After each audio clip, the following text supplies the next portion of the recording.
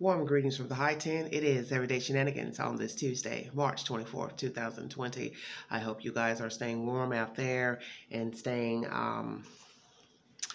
stress-free and corona-free. Seriously, I'm praying for all of you out there. I want to bring you a story out of West Tennessee. And if you need verification for the storyline, please log on to WVLT8 News. Tennessee couple found dead in home. Granddaughter charged. Authorities say a Tennessee couple found dead in their home had been killed by their granddaughter. The Tennessee Bureau of Investigation says 28-year-old Caitlin Taylor was charged Monday with 2 counts of criminal homicide and booked into the Benton County Jail. Her bond was set at $500,000. The Jackson Sun reports officers went to the couple's home on Monday morning after they received a call that a resident of the house had not shown up for work.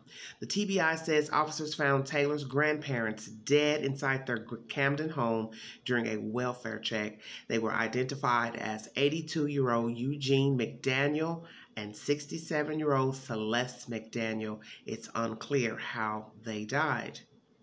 And that is the said information for this storyline. And as you see, this is a 28-year-old female, Caitlin Taylor, charged with the death of her grandparents, and her bond is set at $500,000. Now, for my commentary, was this, well, let me first give a bit about the location. It says Camden, Tennessee. Did a little Google search, and Camden, Tennessee is 1 hour and 33 minutes from Nashville, Tennessee, and 2 hours and 14 minutes from Memphis. So Camden is in between Nashville and Memphis, Tennessee. I don't think she should have had a bond for murdering both her grandparents. My question is, did she live with her grandparents? Whose parents were they? Her father's, her mother's? I noticed an age difference between the male and the female grandparents. So which one is her grandparents biologically? The man or the male? Perhaps he, married a younger woman. And they're both her actual biological parents. But I'm just throwing out, scenarios for this situation. As I stated, did she live with these grandparents? Was this a robbery attempt? Did she murder them for robbery? I'm just throwing out different scenarios out here, okay, you guys? Because this is a baffling story of an elderly man, 82 years old, and the grandmother, 67. Both found deceased because one of them did not show up to work. I'm going to bet on the latter that the 67-year-old was the one still working in this home and did not show up for work. They did not state a manner of death. Where are her parents? Where are the parents of this 28-year-old? Because now we have to wonder if she was living with these elderly people. Was she visiting them? And as I stated, did she go there for some other mischievous reasons? And that was her reason and motive for murdering them. When you look at the profile of this crazy nut, she is smiling in her mugshot. So one would say, well, she must be crazy because she's smiling. Or could it be she was glad to get her photo taken? And or getting her 5 minutes of fame. Because, we do have people out there that commit crimes and are glad to get their photo taken. Sad to say. This is a sick tale. A very sick and baffling tale. I brought you a crazy story last night, deriving outside of Knoxville, now Alcoa, Tennessee, of a male attempting to harm his girlfriend, mow her down with a car, and she ran for safety into a house. I don't know if she knew the victims in that house, but he ended up killing those victims. Now, today, I bring you a storyline in the state of Tennessee of a Caucasian female who has murdered her grandparents. And they didn't give much information as far as her living there situation. I guess it'll be a while, a couple of days before we get to said information about if she lived there or not. But nonetheless, it is heinous. This was a heinous crime, 2 crimes, because she murdered 2 individuals. And you are thinking what I'm thinking, if you have any sense about yourself, what would lead this female to murder her grandparents? And then had the nerve, the audacity to smile in her mugshot as if she's on Facebook, Instagram. Quit playing. No, boo-boo, you're not on Instagram or Facebook. You in jail where you should be. And if they could rearrest her 2 times for killing this, 2 people, hey, by all means, do what you got to do. She should not have a bond.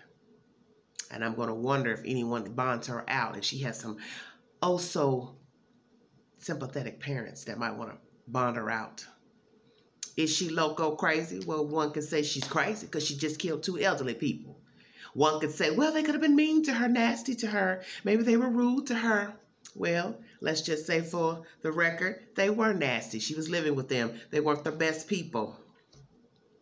Because, you all bring up all type of scenarios in the comment section. So I'm going to cover all of that. Get your own place. See, that's the joy of being an adult. You can do what you want, live how you want, and there's nobody to complain inside that domain.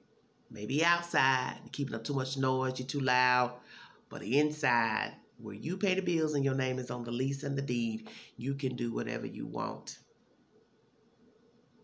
So one has to wonder, was she living with these elderly people? And if so, what in the hell happened in that house that she felt need to kill not 1, but 2 people?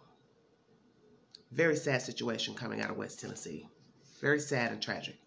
And I'm just amazed. As I state, in a turbulent time that we are in right now in this country and abroad, that mayhem, mischief does not stop. People still commit devious crimes despite the chance of getting something in their throat and their lungs that could kill them. They don't even care. Because that's the point, isn't it? They don't care. So it doesn't matter that we have a viral disease floating around. Don't know how this world is going to end up in the next couple of months. I don't like you. I don't care nothing about you, so I'm going to knock you off.